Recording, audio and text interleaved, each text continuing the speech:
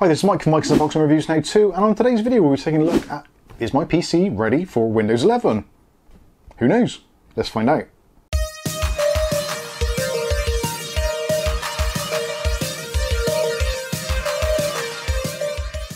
Okay, so that time is coming. Yeah, we're getting towards the end of 2021 and Windows 11 is soon going to be upon us. So for those of you that are actually desperately waiting for it and want to know if it will actually work on your PC or not, Microsoft have released a new tool which will allow you to work out if it's going to work for you from a fresh install or from an upgrade, whether you're going to get it for free, all those kinds of things. So we'll be taking a look at that in the video. Also, obviously for those of you that are on Windows 10 and you're quite happy with it, or maybe you're on Windows 8.1 even, or 7, or maybe you're one of those people that has sandals and a beard and possibly is using Linux, or maybe you're one of those trendy types who is using an Apple product. This video probably doesn't relate to you very much, but for those of you interested in Windows 11, let's take a look and see if we can get it on our PCs. So what we're going to need to do is open up a web browser and go to the site listed here at the top. So it's microsoft.com/your-region/windows/get Windows 11, and you can go over to the check for compatibility. Now obviously I don't expect you to type all that stuff in, so there will be some handy dandy links in the video description, so you can just go ahead and click on that and download it from there. So let's go through the process. So check for compatibility, and we go to the download PC health check app. So we'll click on that one, we'll download it to somewhere easy, so we'll send it to the desktop, and then we're at the point where we can close this window, and we've got our Windows app there. So we'll double click on it to start it installing, and you can go through and see the Windows PC health check setup. So this is actually a new version released a couple of days ago actually. Well, obviously depending when you're watching this, but yeah, a few days ago. The previous one they did was not very good and a bit buggy and kind of threw up all kinds of weird flags. So anyway, regardless, so you have to check this box here. I accept the terms of the license agreement, as we do with pretty much anything that comes out of Bill Gates' era, and click on install, and then we've got our Windows PC health check is installed. You have the options here for the tick box. You can either open Windows PC health check if you wish, so we obviously do want to see it, so I'm going to leave that open, and also you can have a shortcut on the desktop if you like that kind of thing. It will be a shortcut actually in your start menu and all that kind of stuff anyway, but yeah. It will pop up. So PC health check, this is your PC health at a glance. Gives you information about your PC, the RAM, your hard drives, etc., the installation and the date, etc. You can do things like rename your PC.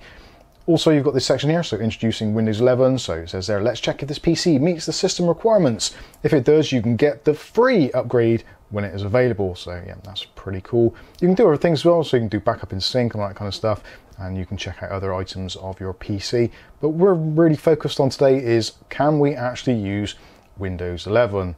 So what we're going to do is click on check now, and straight away it's gone through and we've got an exclamation mark. So this PC currently does not meet the requirements of Windows 11.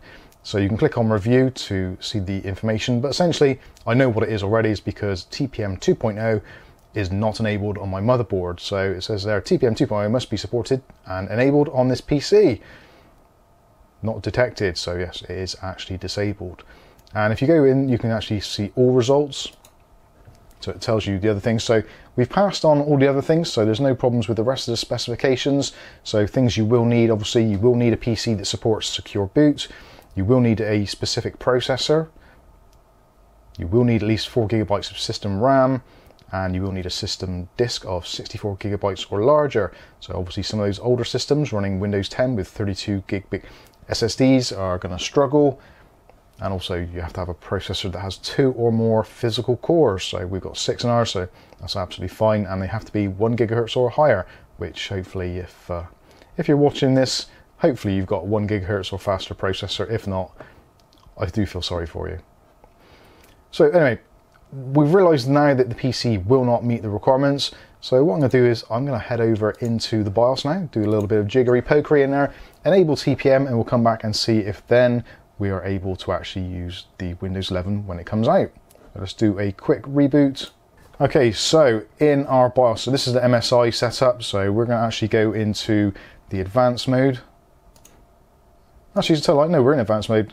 We are in advanced mode, so what we're going to do is go into settings, and then we're going to go down into security. So nice and easy on this setup. And we've got trusted computing, and we've got the option here for security device support. So we're going to change to enable, and are basically the AMD CPU FTPM. So you've got a choice of enabled or essentially enabled. So that's absolutely fine. So now what we want to do is to come out of there, do save and exit, save changes and reboot. And just for confirmation there, security device support enable is now on. So we can click on yes. We'll do a quick reboot, log back into Windows, and we'll run the test again. Okay, so the system's back up and running. We've had a quick reboot and yeah, just wait for things to settle down, etc. And luckily we've got that handy dandy shortcut on our desktop, so we can click on PC health check. Fingers crossed, when we click on this now, it should say that we're all okay. Yay! This PC meets the Windows 11 requirements. So great news, Windows 11 is here. Well, it's not quite, but nearly. Check device specifications and apps, blah, blah, blah. Yeah, it's all good. So, see system results. Yeah, we've got ticks all the way through. So, happy days. So, when Windows 11 is out, we will be able to download it. No doubt there will be some pop-up or something that happens in Windows Update where it allows you to upgrade to Windows 11. Who knows? It's early doors at the moment, but certainly we will be finding out, hopefully, within, well, the next month. So yeah, exciting times, getting ready for the proper full release of Windows 11, which I'm actually looking forward to getting a full ISO of and doing a fresh install rather than an upgrade, which is what we are kind of essentially on here. This was my old Windows 10 streaming PC, which has then been updated to the beta version of Windows 11. So yeah, it'd be nice to start afresh, get rid of all the crap in the background and do a fresh install and see what it's actually like. Okay, so there you go. There is how to find out if your PC is actually physically able to install Windows 11 on, should it become available in the near term. I'm actually pretty excited. It's going to be really nice to have a new operating system to install from scratch. Obviously, there is going to be one thing. Now, this is a little bit of a plug, but if you do need a license key and you're planning on doing a new bare bones installation of Windows 11 when it comes out, then don't forget premiumcdkeys.com/Mike's Unboxing, and you can get your Windows 10. I was going to say Windows 11, but technically you can't.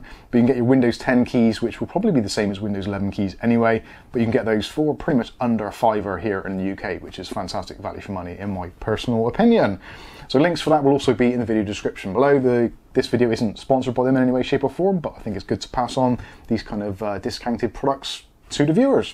So hopefully you've enjoyed this content. If you have, don't forget to smash the like button and also do the other YouTube stuff like subscribe and like and all that kind of stuff, and share it with your friends. You never know, they may actually thank you for it one day. But I think it's going to wrap this one up. I've been Mike, this is Mike's Unboxing Reviews and How To, and hopefully we'll catch you in Windows 11. Thanks for watching.